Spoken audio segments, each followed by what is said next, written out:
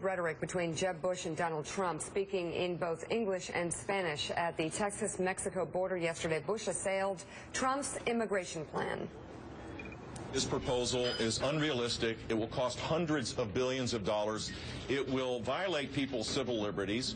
It will create friction with our third largest trading partner that's not necessary.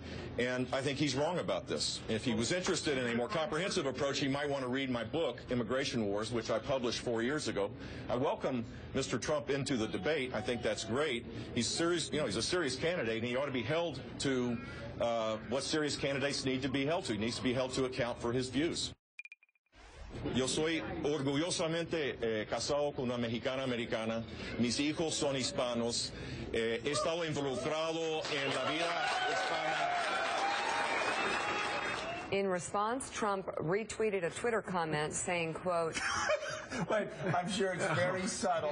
Yeah. I'm sure it's based in policy. Jeb Bush is crazy.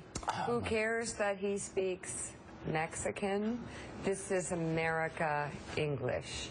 That wasn't the only between the two. Bush's campaign launched a web video. Where do we start with that? No, just don't, because we still have to get to the stock story and the economy. Political analysts criticizing Trump's immigration plan. Hours earlier, Trump put out a web video of his own with footage of Jeb Bush's mother, former First Lady Barbara Bush. Would you like to see him run? No, I really don't. I think it's a great country. There are a lot of great families.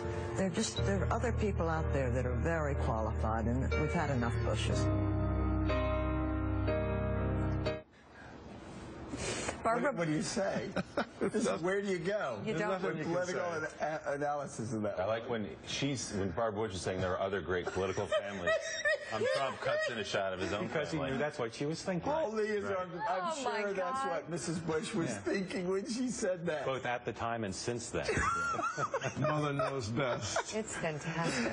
What if they put $2 million behind that as a TV ad in Iowa and New Hampshire? I think it would probably go. I wish Jeb They don't Bush have would to. It's going to go viral. Have a